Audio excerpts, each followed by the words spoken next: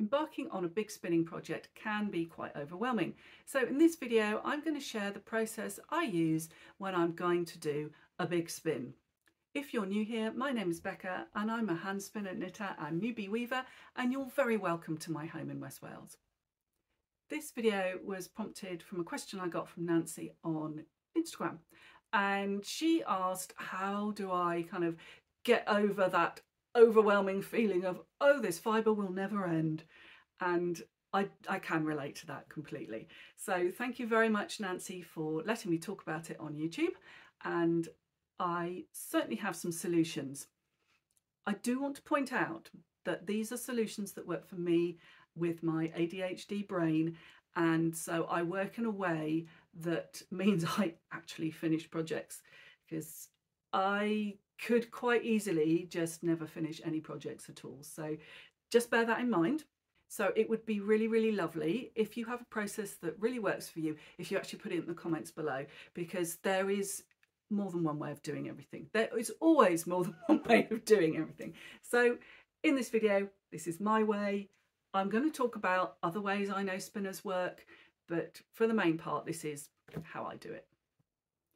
In part 2 of this video, I'm also going to give you some project updates and just ideas that I have for my creative season to come. Okay, so the big spin. I'm sort of going to assume that you've chosen your fibre and your first stage is going to be getting it ready to spin. So that could be quite a long process in itself. If you work with raw fibre, obviously that's going to be a really long process. If you work with comb top or bats, or something that you buy in and it's ready to rock, then obviously that's not a big process. I tend to do a lot of blending. That is my favourite way to prepare fibre, is on my blending board, and I like to work from bats, which I then pre-draft. Not always, but it is kind of my favourite. So down here I have a big basket of bats that I prepared, gosh, it will be quite a few weeks ago now, and that is one of the dangers of being multi-passionate, is that, projects get put on the sideline. However, I find that if I can get all the fibre prep done in one go, that I've got enough energy and enough kind of, I want to say dopamine, which is it dopamine? I don't know. Okay, I have an ADHD brain, but I don't really know the ins and outs of everybody else's. But I find if I do my fibre prep, that's ready to rock and I can do it. I then have to kind of walk away from it for a little while. And this now, I walked away from this, yeah, I reckon this is about 2 weeks ago, if not more. But now I'm ready to spin. I've been doing lots of other things in between, of course, but I'm ready to tackle this. And the way I tackle it is as follows. So let's go back to bobbins now. Okay, bobbins. Okay, I have 4 bobbins in total. Got one on the wheel. I'm pointing over there, you can't see that, the wheel's down there. One on the wheel and 3 stored on here with all sorts of really random stuff on there. And the reason I don't have any more than 4 bobbins, and it is a very intentional reason, is so that I don't have tons and tons of random stuff on there that I don't know what to do with. I've got quite a lot of random stuff on it and I've only got 4 bobbins. But it's intentional.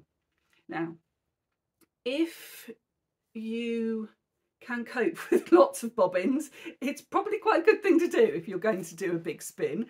And certainly when I used to go and learn about fibre prep, I used to go to a production spinner's house, and she had lots of bobbins, and she would just spin until all the prep was done. She'd prep all her fibre and just spin, fill up all her bobbins until she had singles on all her bobbins.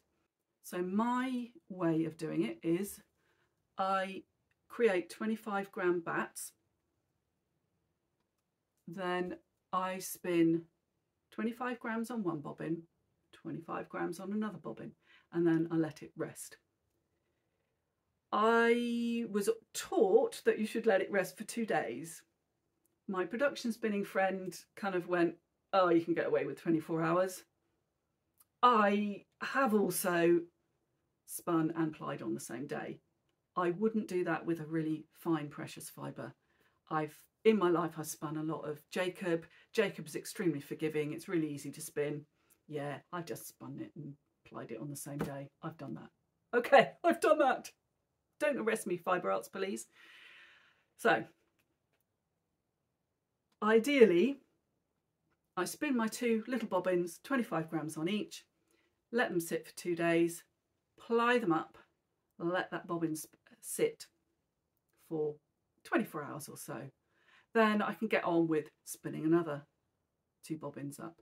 And basically I kind of go round and round in a circle. So the stuff that I plied the day before has been sat for 24 hours. I then take it off, put it on my niddy noddy, ideally let it sit for another 24 hours. Don't always do that, but you know, if you can. So it's quite a long, slow process. But I really am a process person. I would quite happily not knit for weeks on end, but I have to spin pretty much every day. And that's just my thing. And I guess we all have our own different things, don't we? So if I'm doing a big project, that's the way I tackle it. I don't do very many big projects, and you'll see on this channel I just don't do big projects, and if I do I kind of spin them quite chunky, so it's quite a fast process. But you know, it's horses for courses, isn't it? It really is gonna 100%, put my teeth back in, it's gonna 100% depend on what you like to do and how you like to work. So that's how I work. I don't know whether it's the right way, I don't know whether it's the way that's taught, I really don't know, but it works for me. So if it works for me, that's fine, isn't it? So again, if you've got a method that works for you, please share it below because it's really helpful for other spinners. That was a bit of a long-winded way of saying all my fibre prep is done on one day in one sitting. Then I spin 2 small bobbins of 25 grams each, let them sit, minimum 24 hours, ideally 48 hours, ply them, let it sit for 24 hours, onto the niddy noddy, let it sit for 24 hours, then finish it. And it's long and slow, but that's what I like. Now, the other thing to talk about with a big spin is that what a lot of people do is that they rewind their bobbins. So maybe you haven't got lots and lots of bobbins, like me, I've only got 4 bobbins. What you can do, and is quite often recommended if you're doing a big spin, is that you rewind your bobbin onto something like a cheap plastic weaving bobbin that you'd get in a boat shuttle. And then you can distribute out your different singles, kind of, you can mix and match so that if you've got a really uneven one, you can try and match it with a more even single to ply it with. And the theory is that you then get a much more consistent yarn overall when you're spinning a big amount. Not something I've particularly done because A, I don't really spin big amounts like that, and B, I haven't got the equipment. And I think as is becoming fairly clear, I do try and keep my equipment to a minimum. I'm not somebody that wants all the toys. I live in quite a small space and I can easily get very cluttered. In fact, generally my house can be very cluttered, and so I have to work really hard at actually keeping the clutter to a minimum. Otherwise it gets really overwhelming. So one of the ways to do that is actually not have that much stuff. It is very tempting to buy all the toys, and you know, when I was doing this, I have to say the appeal of a drum carder was kind of quite huge, but actually, you know, I haven't really got space for it, and they're expensive, and I probably wouldn't use it that much. So, you know, that's why I don't.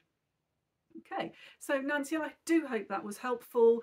I hope people leave some comments below so you can see what their methods are. And I am now going to take a breath. Today I invite you to take a breath of sea air as we enjoy the beautiful scenery of the historic harbour at Porthgain. This was once quite an industrial site, but now it bustles with a different type of person. A person who wants to walk along the beautiful cliff path or enjoy fish and chips at the famous Shed Bistro. And I can tell you, we did enjoy our fish and chips. The small harbourside village now boasts 2 art galleries and a popular pub. But you don't have to stand on ceremony here. Muddy boots and muddy dogs are always welcome. Many local artists paint this scene, and I'm no exception. So here is my watercolour version of this scene just after a storm. I hope you are fully refreshed and ready for part 2 of the video. So last video was a video about sowing some seeds for my dye garden that I'm going to try and grow this year. And I'm really self-consciously, when I was putting this on, this scarf on, I was like, yeah, this is not at all naturally dyed, is it? But it was a present and I really like it. So, you know, okay, not naturally dyed, but I think it's fab. So that's a bit of an aside, isn't it? Anyway, so the dye garden, yeah. So I've got germination, and the chamomile has germinated, the woad has germinated, and the marigolds have germinated. And the other ones are still there. So fingers crossed, in the next week or so, I'll get germination from those. So I'm very pleased with that. And I will carry on sharing my journey as a new grower of dye plants. I was going to say a new gardener, but of course I'm not a new gardener. I've been gardening since I was a kid, but I've never grown dye plants before. So a new dye gardener. Why do I not script these? I really should write this stuff down. Right, so that was very exciting. Project update. Okay. Now, I've been following along with Carrie at My Woolen Mitten, and she's been doing the sock spin along, and these socks look like they haven't progressed since the last time I showed them, but they have in fact, because I frogged the last one I'd started because I just didn't like it. It just, you know, long story short, I didn't like it. So I have now changed to knitting the Pippy sock, which is in Spin to Knit, and it's a pattern for a double knit, which is basically what I ended up with. And seeing on Instagram, I think a lot of people ended up with a double knit. And the reason I quite often don't spin a 3-ply for socks and I use a 2-ply is because I find it virtually impossible to get anything other than a double knit when I'm using a 3-ply or making a 3-ply. But I'm kind of quite enjoying this Pippy sock, and it's double knit, and I have to say, I think I'm a little bit converted to 3-ply as a sock yarn. I think it really works. So yeah, I will reserve judgment until I've actually got the socks on my feet and I'm trying to put them in shoes. I am aware of clogs quite often, so I don't wear kind of really tight shoes, so I might be fine with a double knit, but we will see. So that project is slowly creeping along, and I will share those when I finally finish them. So the next thing I've been working on this week is, and that's my very scrappy watercolour, is just updating the colours for my website and my newsletter, which sort of means I'm doing brand colours. I try to avoid words like that because you know, I mean, really, am I a brand? I'm a personal brand. It sounds too weird. However, I am quite into design and I am very into colours, so I really wanted to just kind of, yeah, just give it a little spring clean, or spring clean? No, that's the wrong word, but just give it a little kind of whoosh, new look, new colours. And I did share on the community post the 2 different colour schemes that I was considering, and you very clearly told me which one you liked, so I shall pop this on the screen somewhere, probably there. Yeah, I think it'll be there. And yeah, so thank you for your feedback. When I did them, when I actually kind of sat on the computer and kind of made up the graphic, I was like kind of, oh, I'm not sure I like both of them. But actually, once they were kind of on screen and I put them next to each other, yeah, I liked the one you all like as well. So I think those are the colours I'm going to go with. And the other thing I'm going to share is a very scrappy mind map. And I am somebody that really likes a mind map.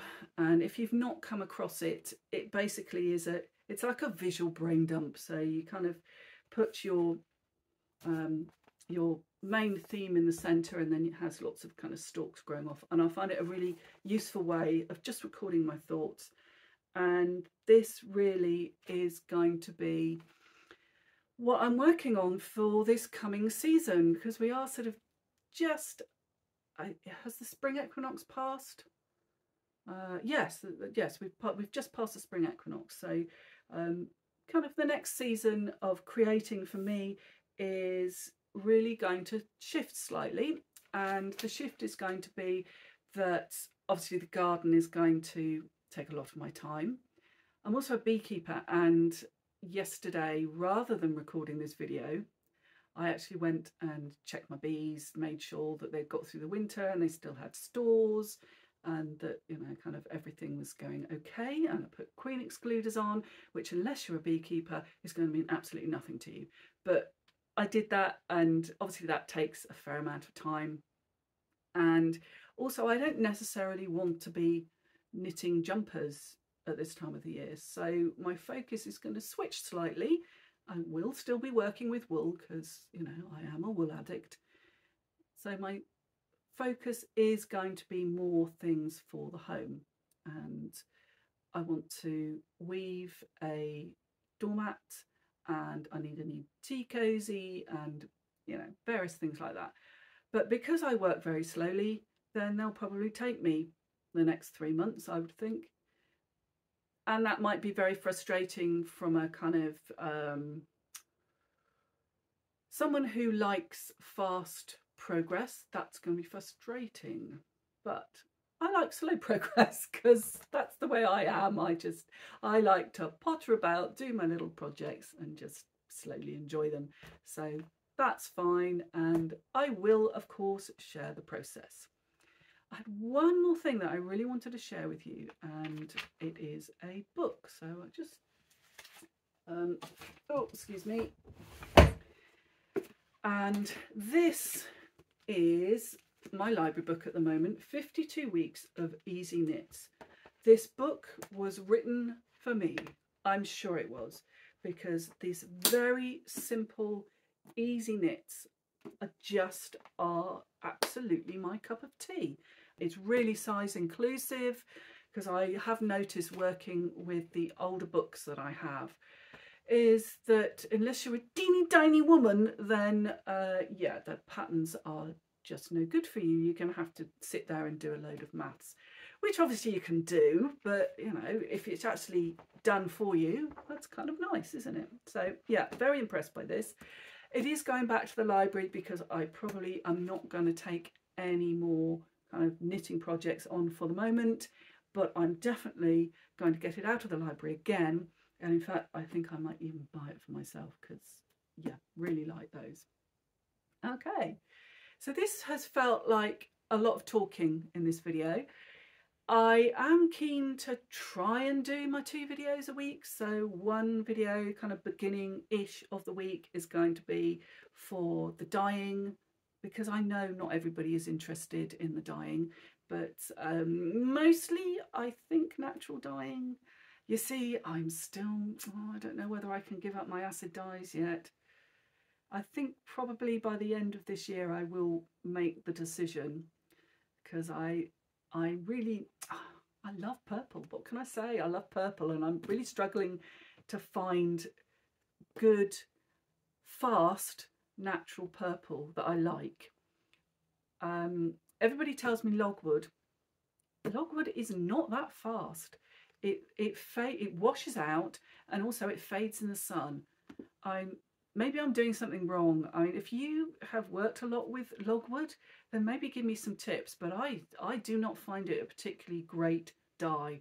I just don't think it's fast. I think it's the shortest way of putting it. So, yeah. On that note, I think I'm going to say goodbye and have a really lovely creative time, my friends, until we meet again.